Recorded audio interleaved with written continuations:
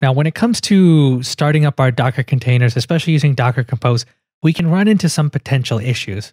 And that is when we spin up both our Node container as well as our Mongo container, we don't actually know the exact order that these will get spun up on, right? Docker is just going to bring them up at the same time or relatively close to the same time.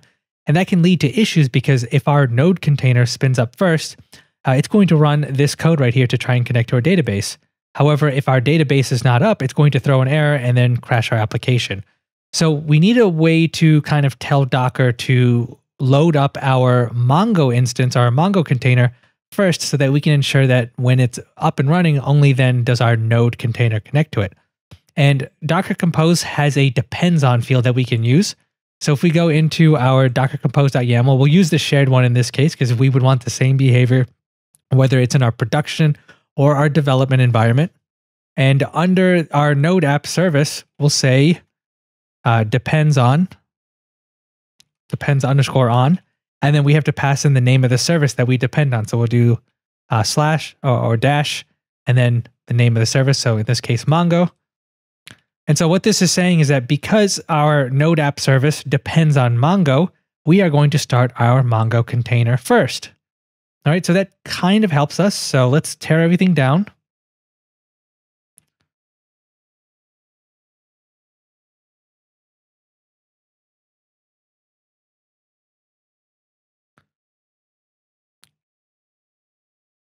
And then let's bring everything back up.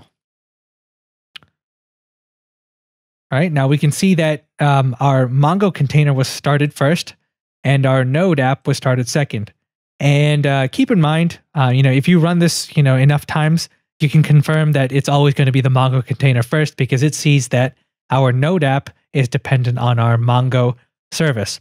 However, this still does not technically fix our issue because the only thing Docker does is it spins up this container first. It has no idea whether Mongo has fully initialized. It has no idea if the Mongo database is actually up and running. It just spins up the container. Right? It doesn't do any checks to verify that our Mongo database is up and listening for connections. So despite the fact that we have depends on, it doesn't necessarily solve our issue. It helps a little bit, but once again, our application, we could end up catching it where the Mongo container is up and running, but Mongo itself is still down and hasn't initialized, and our Node app is ready to connect to it, right? And then at that point, our application crashes. And so ultimately, there's nothing Docker can really do in this case, or nothing specifically that Docker Compose can do. Maybe if you have an orchestrator, you can kind of work something out. But at the end of the day, you shouldn't rely on Docker or your orchestrator to handle that. Instead, you want to implement some sort of logic in your application to handle this scenario where your Mongo database isn't up and running before your application starts. And so usually that involves, if you try and connect and you're unable to connect to it, you want to keep retrying until you're able to successfully connect to it. Now, Mongoose in this case will actually try for 30 seconds automatically for you. After 30 seconds, you'll crash out. But for 30 seconds, it will just keep trying and trying and trying. And that's what we want. So it's great that Mongoose has this out of the box, but I just want to make sure that you guys understand that ultimately you need to implement some sort of logic in your applications to ensure that you can handle this scenario. And I'm going to show you as an example of something that you could do. And I'm not saying this is best practice. It most certainly is not.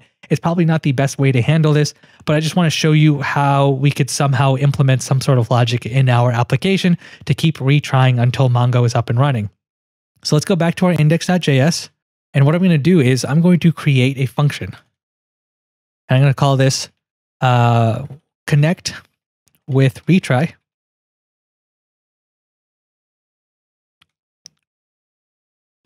And I'm going to take this mongoose method right here. I'm going to drag it right into my function.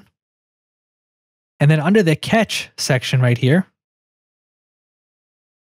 I'm going to remove this. First of all, actually, I'll keep the console.log. I don't know why I removed that. But then if we error out for whatever reason, ideally we should check to see if it's because we could not connect to the server, but let's just assume because it's trying to connect that any error we get is because we couldn't connect to it. We'll say set timeout, and then we'll call this same exact function. So we'll do connect with retry, and then we'll just say after 5 seconds. So what's going to happen is we're going to call this function when we start our application, and then it's going to run. It's going to try and connect. And if we can't connect to it, what we'll do is we'll wait 5 seconds. So that's the purpose of the set timeout. We'll wait 5 seconds and then we'll just call connect with retry. So we'll just call this function again and then we'll try and connect. And then we'll do the same thing. We'll wait 5 seconds and just keep trying this. So this is going to loop forever until we can finally hit this then statement, right? Which is when we successfully connect to it and then we can break out of this function. So that's just an example of how you would implement something within your application. I'm not saying it's best practice. I'm sure there's some negative aspect as to the way I've implemented this, and maybe it's not best practice. I'm just here to try and kind of sell home the point that you need to make sure your application handles the logic. Don't rely on an orchestrator. Don't rely on Docker or Docker Compose, because none of them can truly guarantee you that your Mongo database is fully up and running before your application starts. Make sure your application is intelligent enough to handle that scenario. And so the last thing that we got to do is we got to call that function. So here we just do connect with retry. Let's save that. And now to actually test this out, first of all, let's do a Docker.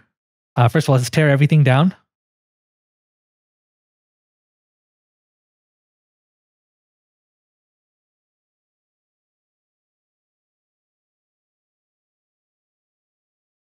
And now I'm going to show you a command that we have, or an option that we have with our Docker Compose up. So if we run up again with the -v, if we just run this like this, it's going to start all of our containers, all of our services. However, we can tell Docker Compose to only start up specific services. So in this case, we would want to bring up our just our node application. So if I do a --help, you can see at the top, we can just provide our service names. Where is it? I think it's somewhere here. It's listed somewhere here if you check it, but it'll list out, you can specify just the services you want to start. So if I do, and first of all, that shouldn't be -v, that should be -d, sorry. So here I can type in node-app, right? And so that's just coming from our service name. And so this should start just our node application. So if I hit that, we see a little bit of an issue, right? It started our Mongo container. So why exactly did it start our Mongo container? Well, that ultimately comes down to the fact that we use this depends on flag. So because this service depends on Mongo, right, it's going to start Mongo no matter what. So let's tear this back down and I'll show you how we can start just our node application. Now here we do up -d and then node-app. And let's do a --help. And let me do that before the name of our service. So here.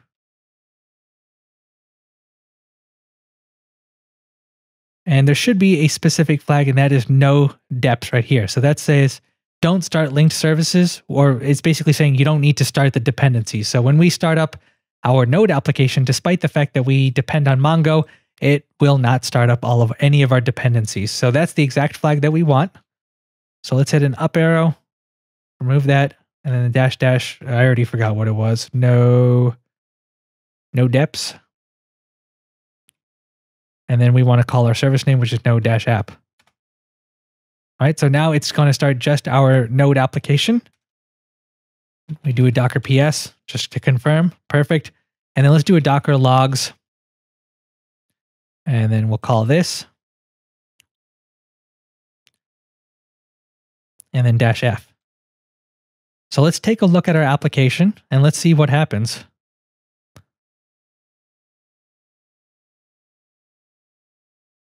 And I can't remember if I did a save all. I mean, let's just do a save. There we go. Okay, so we can see that Mongo tried to connect, right? And it said connection timed out. All right. And so, by default, I think Mongo waits like 30 seconds again afterwards or something like that. So let's see if my for loop, actually it wasn't a for loop, but if my repeating function works. So we should ideally see the same exact error message when it tries to reconnect in a few seconds.